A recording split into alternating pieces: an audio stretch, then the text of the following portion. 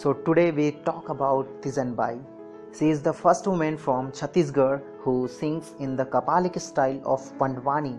Pandwani is a storytelling art from unique to Chhattisgarh. It deals the story of Pandavas and is narrated by a person and accompanied by traditional music.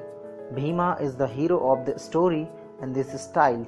Now Pandwani has two styles, Vedmatri and Kapalik.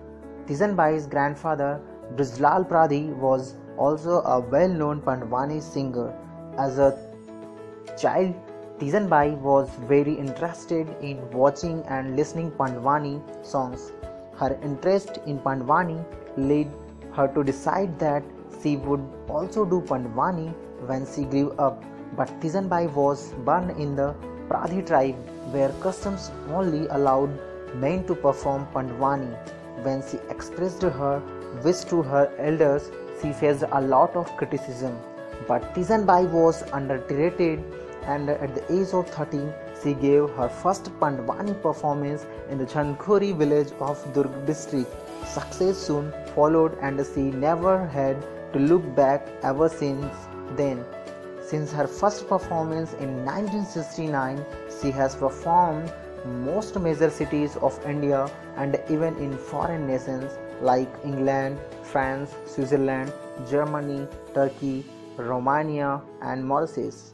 Her main performances when she performs Pandwani are Draupadi Chirharan, Dushyant Vad and the battle between Arjun and Bhishma in Mahabharata.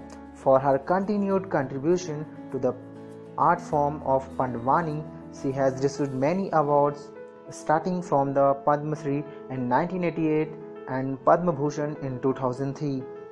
By the Government of India, she was also presented with the Sangeet Natak Academy Award in 1995 by the National Academy Music, Dance and Drama.